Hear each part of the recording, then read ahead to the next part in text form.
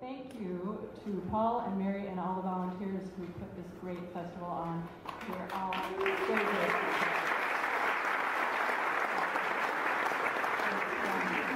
So Loretta Kelley will be playing Månekosen on her hardingfele, and Bruce Bostrom and me will be dancing after the music.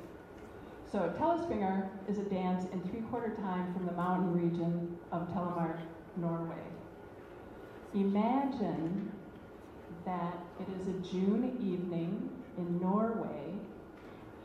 It's the second night of a 3-day wedding celebration. It's late, but the light is there outside the small cabin that you're dancing in and listening to the music.